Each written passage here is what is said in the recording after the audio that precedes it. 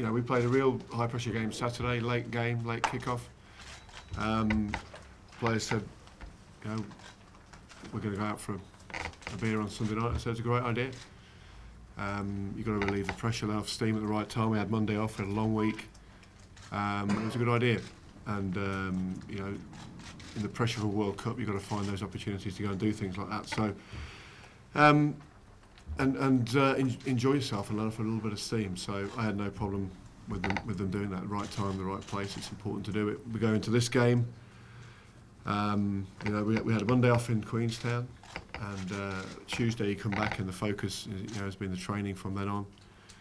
And we've got a short week next week, so the games will come thick and fast from now on. So,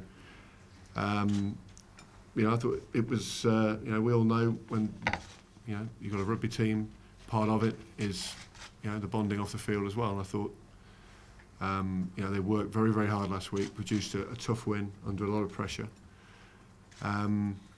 It's probably, you know, probably the last opportunity they'll get to do anything like that on this trip, I think. Have you reminded them, though, of the potential pitfall that everyone, every member of the public is a potential paparazzo? Well, that's the world we live in. And look, you know, it's been a great World Cup. You know, on the streets of Dunedin, when we've been here last week in Queenstown, you've got players walking out and about, engaging with the public.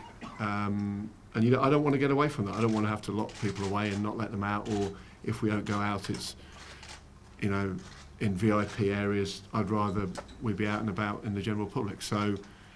You don't feel your trust has been betrayed? No, I don't, because we knew the players were going to go out and have a few beers. People can report it how they want to report it, but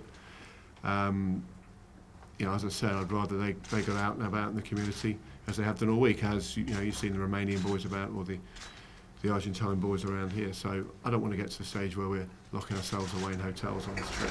There's no disciplinary problem for you? No. You know, the guys have been out, they're fully aware of their responsibilities. The guys, you know, a lot of the guys who had been playing this week probably would have, you know, been out a lot.